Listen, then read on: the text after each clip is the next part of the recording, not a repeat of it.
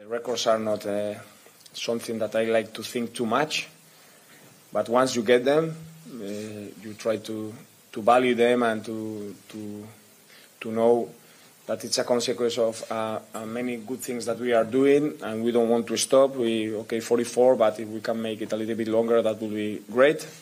And when in 10 years, if someone beats us, okay, let's congratulate them. But at the moment, we are happy that we continue getting good results and having a good mentality to come back in the tough moments as well.